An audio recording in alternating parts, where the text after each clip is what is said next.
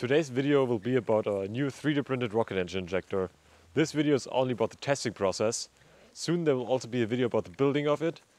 And as you're watching this video, we are performing multiple hot fires with it, and I think that's very worth to subscribe for.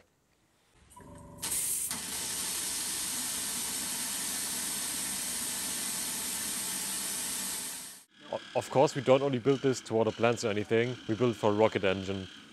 Soon you will see in a series of videos how we build, test and develop the rocket engine from control panel to Mach diamonds. Last year we designed two different swell injectors, but then we lost focus due to the leaking of the FDM printing. Thanks to Black Friday, we now own a resin printer which allows us to print different designs that are a royal pain in the butt on an FDM machine. After a couple of hours in SolidWorks we had our first prototype, and well, it worked, but we are not happy with the overall flow. After every bad product there was a smart idea. In that case it was the internal pressure divider. The physics behind the divider is pretty neat, but in reality it's a big mess that doesn't work out as it should, thanks physics.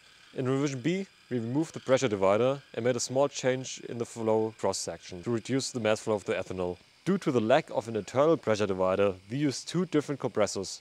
One for the gas inlet, which runs at roughly 6 to 7 bars, and the other small one to pressurize the fuel tank to roughly 3 bars.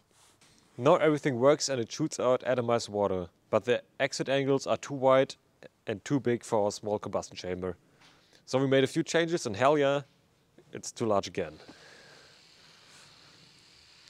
Third time's the charm, and yeah, the exit angles are much smaller.